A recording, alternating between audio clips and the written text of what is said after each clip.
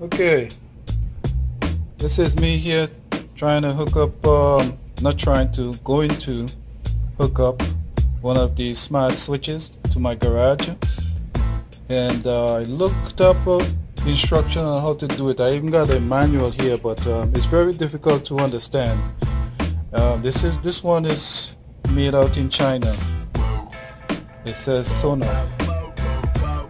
Alright, and I saw some videos out there, but they didn't quite explain which wire is which.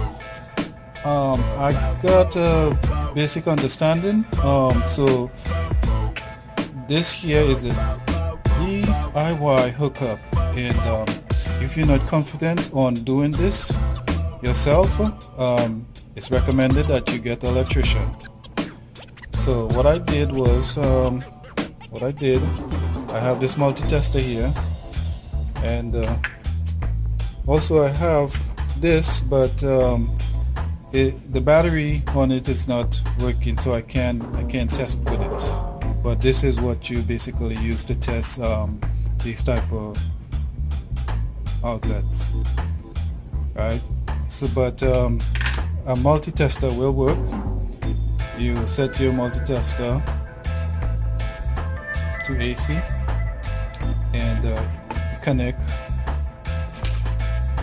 one to neutral, and then you test which one is the line or the live wire, because this here has a neutral, line in and line out, and you want power going into this thing, so you have to find out which one is the live wire. And I discovered that my black wire here is the hot wire, so that's line in, and this one is line out, which will turn the switch on. So that's hooking up. Red would be line 1 out, and line in would be the black for me. So don't go by the colors, go by the testing of the multi-tester or this tester right here. Okay, so I can't do this whilst I record this on my phone. I only got 2 hands. So here we go. Okay, I just hook it up, and this is how it hook up, like I explained before.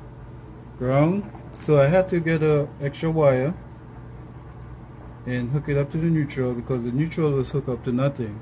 So you just get a wire here, hook it up to the neutral, and then all you have to do is plug in the hot wire here into the in, and the red one to the out, and it works. See the light on, light off, light on, light off. Great. Okay, so I just attached the plate. This plate here is going to help hold this thing together. And now I'm going to push all this wire inside the demo. There it is. It's on. See?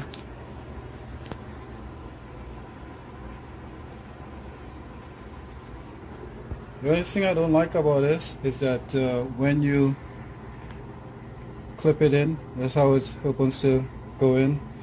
It's very hard to clip in. You have to push it in and then like pull it up. Depends on how you hook it up or down, so that it will clamp in. And I'm afraid that it might just pop out.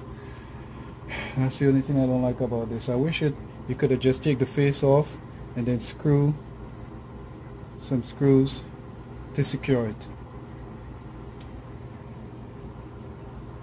Now the next step is to synchronize it with my EV Link app, And I'm sure there is a lot of videos out there that you can look at how to